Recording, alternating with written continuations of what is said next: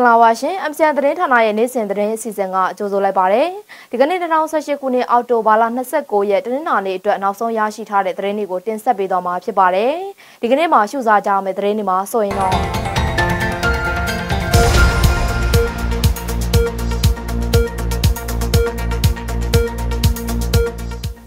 Nanga, Naya Piame, Doka, the Edward, a thin test in nine, a alone to Tango, Yama Soya, see, Young Pay a carried drain.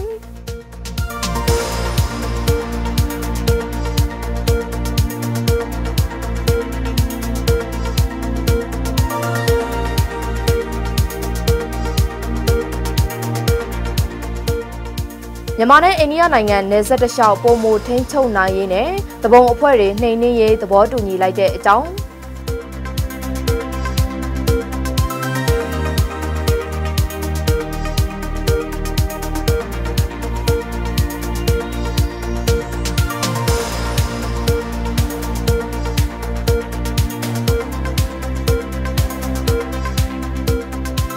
Kagway Uzijo, Bojo Muji May online MMA middleweight dan light heavyweight dan Kwad champion Aula and Sango computer.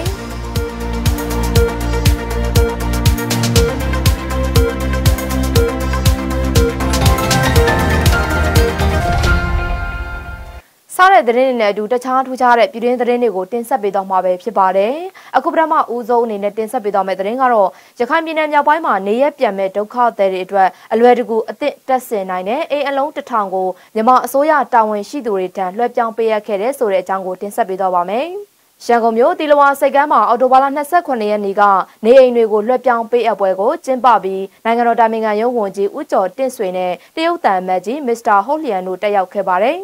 Every young pay at very good test in nine and the Anuha, with just sang out the Marco Piliambo, American dollar Neso in all, the said the Mar, Don Tambo, Tambo Shibare. Beginnings and why La Dongale, Jacambine, Dretio, Soyaga Nebio, a very good test in nine and Ne ain't Tiago, Luran Keba, they shame. The Rimbojan in Negaro, a G and you Mapia Sajin, a Soya Anine, a G and you Mapia on Samia Polo Adelo, a Japalumu Poesi regard, just so like the Jango, MCA Cambine, the Renda, Menu Nega, then Sabita Bare shame. Rabine doing the Damatini Mure, set up Pipol and Evi, Luboko to Ujin Taka Kayada Rene, Malula et the Yasuo Murio, Yensine Yayada Yao, a Yapa Poesi Rega, Lumumboa Lunjungo, Sensite, Suneway the Hugo, Autobalan, Sissi and Nega, Situmuma, Pilokebare. Soya Nele, Democracy, Higo, Donny Shima, Lumuque, Samana Rega, Tame Weapon, Tapia Rego, the Yasuo Home Yone, a Genu Mapiazi, a Genu Mapia on Losayama Pitelo, Lumu Poesi Rega Jovare. Adiga da diubre which an European Leton Tapolo, or Chelsea Shauka Jibu, then Leton Tapolure, Naruga di Nayana Lubo, Nangero, a genu Piace Mumbo, or Nangero, a genu Mapiaci, a genu Mapiao, Loso Yamiaga, Nangero Matang and Shidabo, Uma General Lechi, General Nanga, Democracy, a King of Donero, Ero, Dame, Facebook, Menama, Nangero, Jigedo, Godo, Lulu, Tiago, the Logobono, or Wipane, Matake. A beautiful weapon, Hamubo, two Gunday Tago, Matica said, weapon, Bemu Musoe, the Geranda, Ure, I would have them. Dabi, Soyaga, Council Songene, Lo Pione, Shima, Chelsea Jauga Hajilo, Pomarine, the Yasuo Muri, young Idurigo, went to Wembore, Pilayada, Conde Lecanam, Hopulo, Usang Swine, Donio Ega Jovare. Chimani, Joalushi and Nobono, was a swan who let you as well. Tis a Ude, Lusure, tis a Ude, which Maru Piamilo to Tatia, Giameshi Pila, Uma Chausa Shaukaji. Tomorrow was a hard one of half your year Lua, Machino Pili, and I require Japan. I don't resolution, go Naru Kama and Naru Council look by the Suyin Neve. Tomorrow, Jiduri Tango, who know Muji Pila at the bomb you chili. Kano Lekman, who flew at my Nimaji. Lechi Pisin in Epedelo, Soyaga, Soyane Daria, Pidulo Joye, Hobe, a Yematu Durego, Pensi Diazo Nidaria, Nangaya, Pinemudi, that Pite, Lemacan, a young Tapia Swine Hijabare. Lulu Jarama, Pioja, or Haimas and Longoju Pioja. Rasua Longoja, sound about them. As well, Longoja, the Badulon joined us out of the letter, maybe Tosi. General, so Longoja, the Lubis way. General token, but below Cinema token, this way.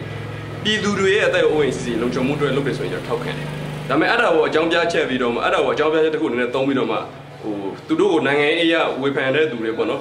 အမြင်မတူတဲ့သူတွေကိုဖန်လာစီလားဖိနှိပ်ချွတ်ကြတယ်မျိုးဆိုတော့ကျွန်တော်ပုဂ္ဂလအမြင်ပြောရင်လက်မခံဘူး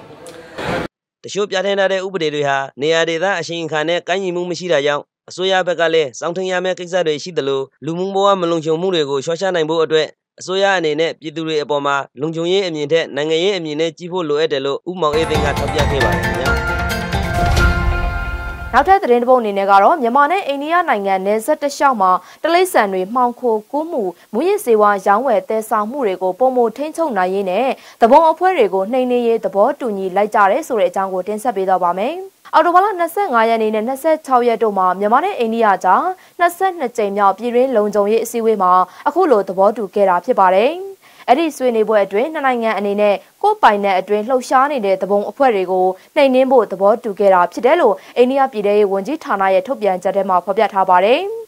ဒီလိုသဘောတူညီချက်တွေထဲမှာတော့နိုင်ငံတကာနယ်စပ်တခြားလူတွေသွားလာမှုနဲ့ကုန်သွယ်မှုတွေကိုလုံခြုံရေးအရာပူးပေါင်းဆောင်ကြည့်ဖို့တော်ရိုင်းတလိပ်ဆန်နဲ့မူရစ်စေဝါမှောင်ခိုကူးယူမှုတွေကိုနှိမ်နင်းနိုင်ဖို့နိုင်ငံတကာနယ်စပ်စီမံခန့်ခွဲမှုပူးပေါင်းဆောင်ရွက်ရေးပုံမအားကောင်းဖို့တွေကိုလည်းပါဝင်ပါတယ်ရှင်။နောက်ထပ်သတင်းပေးပို့ချက်အနေနဲ့ကတော့အလုံသမားသမဂ္ဂတွေကကုန်သွယ်ရေးအထူးအခွင့်အရေးကိုပြန်လည်ရုပ်သိမ်းဖို့စဉ်းစားတဲ့အခါမှာမြန်မာနိုင်ငံကအလုံသမားတွေရဲ့ဘဝတွေကိုပါထည့်သွင်းစဉ်းစားပေးဖို့ EU ကိုတောင်းဆိုလိုက်ပါတယ်။ဒီသတင်းကိုတော့ MCN သတင်းတောက်တင်မောင်ထွေးကပေးပို့ထားပါတယ်ရှင်။ဥရောပသမဂ္ဂကုန်သွယ်ရေးမဟာမင်းကြီးကအော်တိုဘာလဇာမိုင်းမှာမြန်မာနိုင်ငံကိုပေးအပ်ထားတဲ့ကုန်သွယ်ရေးအထူးခွင့်ရေးကိုပြန်ရုပ်သိမ်းဖို့စဉ်းစားနေတယ်လို့ပြောဆိုထားတဲ့အတွက်အော်တိုဘာလ28ရက်နေ့မှာမြန်မာနိုင်ငံကိုလေ့လာရေးအဖွဲ့နှစ်ဖွဲ့လာရောက်ခဲ့တာဖြစ်ပါတယ်။အဲဒီလေ့လာရေးအဖွဲ့ကအော်တိုဘာလ29ရက်နေ့ရန်ကုန်မြို့ဥရောပသမဂ္ဂ EU ရုံးခန်းမှာမြန်မာနိုင်ငံလုံးဆိုင်ရာအလုပ်သမားသမဂ္ဂများအဖွဲ့ချုပ်မြန်မာနိုင်ငံစက်မှုလက်မှုနဲ့ဝန်ဆောင်မှုလုပ်ငန်းပေါင်းစုံအလုပ်သမားသမဂ္ဂများအဖွဲ့ချုပ်လွတ်လပ်သောမြန်မာနိုင်ငံလုံးဆိုင်ရာအလုပ်သမားရေးရာအဖွဲ့ကုန်သည်များနဲ့စက်မှုလက်မှုလုပ်ငန်းရှင်များအသင်းချုပ်တို့နဲ့တွေ့ဆုံခဲ့တာပါ။အဲဒီလိုတွေ့ဆုံရမှာအလုပ်သမားသမဂ္ဂတွေကကုန်သွယ်ရေးအထူးခွင့်ရေးကိုပြန်ရုပ်သိမ်းဖို့စဉ်းစားတဲ့အခါမြန်မာနိုင်ငံကအလုပ်သမားတွေရဲ့ဘဝတွေကိုပါထည့်သွင်းစဉ်းစားပေးဖို့တောင်းဆိုခဲ့တယ်လို့ပြောပါတယ်။အခုဒီတနစ်နဲ့တွင်းမှာကျွန်တော်တို့အလုပ်ဒီအထည်ချုပ်လုပ်ငန်းကဏ္ဍလေးနည်းနည်းဖွံ့ဖြိုးတိုးတက်လာတဲ့အရေးအကြောင်းလေးတွေ့ရတယ်။ဒီဒုက္ခဆင်းရဲတွင်းကနေကျွန်တော်တို့လွတ်ဖို့လမ်းလေးနည်းနည်းမြင်လာတာပေါ့ဗျာ။အခုဒီလိုအထူးခွင့်ရေးကိုရုပ်သိမ်းလိုက်မယ်ဆိုရင်ဒီလမ်းမှာကျွန်တော်တို့ပျောက်ဆုံးလိမ့်မယ်။အဲဒါကြောင့်မို့တကယ်လို့ဒီအထူးခွင့်ရေးကိုရုပ်သိမ်းဖို့ EU ကဆွေးနွေးရင်ဒီကျွန်တော်တို့မြန်မာနိုင်ငံအလုပ်သမားတွေရဲ့ခံစားချက်တွေမြန်မာနိုင်ငံအလုပ်သမားတွေရဲ့ဘဝတွေကိုလည်းထည့်သွင်းစဉ်းစားပေးဖို့လိုအပ်ပါတယ်ဆိုတဲ့အကြောင်းကိုကျွန်တော်ပထမတစ်ချက်ပြောပါတယ်။ဒါ့ပြင်အဲ့ဒီလိုအထူးခွင့်ရေးကိုပြန်ရုပ်သိမ်းမယ်ဆိုရင်ဥရောပကုန်ပစ္စည်းအမှားစားတွေရဆိုင်သွားပြီးထည်ချုပ်ဆက်ရုံအများပြားရဆိုင်ကအထည်ချုပ်အလုပ်သမားအများစုအလုပ်လက်မဲ့ဖြစ်လာနိုင်မှာဖြစ်တဲ့အတွက်အခုလိုတောင်းဆိုရတာဖြစ်တယ်လို့အလုပ်သမားသမဂ္ဂတွေကပြောပါတယ်။အရင်ဆုံးဘာလို့အထည်ချုပ်ကဏ္ဍထိမှာလဲဆိုတော့အထည်ချုပ်ကဏ္ဍကကျွန်တော်တို့ကဥရောပကလာပြီးအားထုတ်တာ brand တွေများတယ်ဥပမာဆိုရင်ကျွန်တော်တို့ H&M တို့တော့ကျွန်တော် Shibo တို့လို့ကလေးတွေလူငယ်တွေဝတ်တဲ့အင်ဂျင်ကိုရှာမယ်အဲ့ဒီကုမ္ပဏီတွေအားလုံးဟာရုပ်ပြကြီးပြန်ထွက်သွားတယ်ဆိုတော့ကျွန်တော်တို့လူတွေအလုပ်ကပြုတ်ဒီအလုပ်ပြုတ်တဲ့လူတွေကပြောမယ်ဆိုရင်ကျွန်တော်တို့ခိုင်တာထဲမှာရခိုင်လူသားလေးတွေလူငယ်တွေအမျိုးသမီးတွေ9000လောက်ရှိတယ်ဆယ်ဝန်းကျင်ဆုံးလို့သူတို့ဒေသမှာဖြစ်လို့အလုပ်ကင်မရှိလို့ရန်ကုန်ကလာပြီးအလုပ်ရှာတဲ့ကိစ္စထပ်ပြီးတော့အလုပ်ပြုတ်အောင်ပါလားဗျာကျွန်တော်ထင်တယ် this is not fair ဒါကမတရားဘူးလို့ကျွန်တော်ထင်ဒါကြောင့်မို့လို့ဒီမှာလာပြီးတော့ဒီစီးပွားရေးအထူးခွင့်ပြန်ရုပ်သိမ်းတာဆိုတာကအနာတခြားစေတခြားဖြစ်နေတယ်ဟိုဘက်မှာဖြစ်ရမယ့်ကောင်ကိုတွားပြီးတော့တိကျထပ်ပြီးတော့ဖွံ့ဖြိုးရေးကိုလုပ်ဖို့လိုတယ်လို့တော့ကျွန်တော်ပြန်ပြောချင်ပါတယ်အထည်ချုပ်အလုပ်သမားရေးပြင်နိုင်ငံပြုပြင်ပြောင်းလဲရေးတည်ငြိမ်ရေးအတွက်ဥရောပသမဂ္ဂ EU အနေနဲ့ဆက်လက်ပါဝင်ကူညီဆောင်ရွက်ပေးဖို့အလုပ်သမားသမဂ္ဂတွေကတောင်းဆိုခဲ့တယ်လို့ပြောပါတယ်ခင်ဗျာနောက်ထပ်သတင်းပေးပို့ချက်အနေနဲ့ကတော့သတင်းမီဒီယာလောကဟာအလောက်အကင်အခွင့်အလမ်းပေါများတဲ့နယ်ပယ်တစ်ခုဖြစ်လာတာကြောင့်သတင်းအတတ်ပညာနဲ့ဝင်လာခြင်းနဲ့လူငယ်တွေများပြားလာတဲ့ဆိုတဲ့အကြောင်းကို MCN သတင်းတောက်အောင်သူကပေးပို့ထားပါတယ်ရှင်ရုပ်သံမီဒီယာအွန်လိုင်းမီဒီယာတွေများပြားလာပြီးသတင်းမီဒီယာလောကဟာအလောက်ကိုင်အခွင့်အလမ်းပေါ်များတဲ့နယ်ပယ်တစ်ခုဖြစ်လာတာကြောင့်သတင်းအတတ်ပညာနဲ့မီဒီယာလောကကိုဝင်လာခြင်းနဲ့လူငယ်တွေပေါ်များလာတယ်လို့မြန်မာသတင်းပညာသိပ္ပံ MJI ကမှုဆောင်ဒါရိုက်တာဦးကျော်မင်းဆွေကပြောပါတယ် အော်တိုဘာလ29ရက်နေ့ကရှန်ကုန်မြို့ချက်တွင်းဟိုတယ်မှာမြန်မာသတင်းပညာသိပ္ပံရဲ့တင်နန်းစင်းလက်မှတ်ကြီးမြင့်တဲ့အခမ်းအနားပြုလုပ်ခဲ့တာပါဒီ broadcast media တွေအားကောင်းလာတယ် online media တွေအားကောင်းလာတဲ့အတွက်သူမီဒီယာကအခုအများကြီးဖြစ်လာပြီသူအများကြီးဖြစ်လာတော့သတင်းမီဒီယာလောကကလည်းအလောက်ကိုင်းအခွင့်အလမ်းပေါ်တဲ့နော်အလောက်ကိုင်းခွင့်အလမ်းများလာတဲ့နယ်ပယ်တစ်ခုလည်းဖြစ်လာတော့ဒီသတင်းမီဒီယာလောကကိုသတင်းအတတ်ပညာနဲ့နော်ဝင်လာတဲ့သတင်းသမားဝင်လိုခြင်းနဲ့နော်ဝင်လာခြင်းနဲ့လူငယ်တွေလည်းများလာတာပေါ့နော်ဒါအပြင်သတင်းမီဒီယာလောကဟာဝင်ရရှိမှုအပိုင်းမှာရပ်တည်ဖို့ခက်ခဲနေပေမဲ့သတင်းမီဒီယာလောကဟာပုံမကျက်ပြန့်လာတာကြောင့်လူငယ်သတင်းသမားတွေများပြားလာတာဖြစ်တယ်လို့မြန်မာသတင်းပညာသိပ္ပံကဒါရိုက်တာအဖွဲ့ဝင်ဥက္ကဋ္ဌဦးမြင့်ကျော်ကပြောပါတယ်တဘောကတိုးလာနေတဲ့အချိန်မှာပဲထွက်သွားတဲ့လူပြောင်းသွားတဲ့တခြားနယ်ပဲပြောင်းသွားတဲ့သူတွေလည်းရှိတယ်ဒါကတော့ရေစီးနေတဲ့သဘောပဲပေါ့နော်အဲ့လိုမျိုးပါဒါပေမဲ့တဖြည်းဖြည်းနဲ့တော့လူငယ်ပုံများလာတဲ့သဘောဘာလဲဆိုတော့သတင်းမီဒီယာလောကက online တို့ဘာလို့လဲပို့ပြီးတော့ကျေပြန့်လာတယ်ဝင်ငွေအားဖြင့်တော့ရပ်တည်ဖို့ခက်ခဲတာတော့အမှန်ပဲသို့တော့ကျေပြန့်လာတဲ့သဘောကြောင့်အဲ့ဒီအပိုင်းတွေမှာတော့လူကတော့တဖြည်းဖြည်းများလာတဲ့သတင်းသမားကရည်တွက်ကတဖြည်းတိုးလာနေတဲ့သဘောတော့ရှိပါတယ်ဒါအပြင်လက်ရှိသတင်းသမားတွေတရားစွဲဆိုခံရမှုတွေနဲ့ဖမ်းဆီးခံရမှုတွေရှိနေတာကြောင့်သတင်းလွတ်လပ်ခွင့်ဟာအကြဘက်ကိုဦးတည်နေတယ်လို့မြန်မာသတင်းပညာသိပ္ပံကဒါရိုက်တာအဖွဲ့ဝင်ဥက္ကဋ္ဌဦးမြင့်ကျော်ကပြောပါတယ်ခင်ဗျာဆက်လက်ပြီးတင်ဆက်ပေးသွားမယ့်အကြောင်းအရာကတော့ပြည်ပကိုတွားရောက်လုပ်ကိုင်နေတဲ့မြန်မာရွှေပြောင်းလုပ်သားတွေအသက်ဆုံးရှုံးမှုတွေနဲ့ထိခိုက်မှုတွေအတွက်မြန်မာအာမခံလုပ်ငန်းမှာအာမခံထားရှိသူ1000ကျော်အထိရှိလာခဲ့ပြီဖြစ်ကြောင်းမြန်မာပြည်ပလုပ်ကိုင်ဝန်ဆောင်မှုလုပ်ငန်းရှင်များအဖွဲ့ချုပ်ဖြစ်တဲ့ MOEAF ကပြောဆိုလိုက်တဲ့အကြောင်းကိုတင်ဆက်ပေးသွားပါမယ်။ MOEAF နဲ့မြန်မာအာမခံလုပ်ငန်းတို့ပူးပေါင်းပြီးတော့မြန်မာရွှေပြောင်းလုပ်သားတွေအာမခံကြေးငွေထားရှိနိုင်ဖို့ပြီးခဲ့တဲ့ဇွန်လ23ရက်နေ့ကစတင်ပြီးတော့လှုပ်ဆောင်ခဲ့တာဖြစ်ပါတယ်။အသက်အာမခံကြေးကျပ်2000ခွဲနဲ့ထိခိုက်မှုအာမခံကြေး9000ကိုအေဂျင်စီတွေကနေတဆင့်ထားရှိရမှာဖြစ်ပါတယ်။ MOEAF လက်အောက်မှာရှိတဲ့ပြည်ပအလုပ်ကိုင်အေဂျင်စီပေါင်း260ကျော်ရှိပြီးမလေးရှား၊စင်ကာပူ၊ကိုရီးယား၊ထိုင်း၊ဂျပန်၊ဂျော်ဒန်၊ UAE နဲ့တခြားနိုင်ငံတချို့ကိုလည်းလုပ်သားပို့ဆောင်နေတာဖြစ်ပါတယ်ရှင်။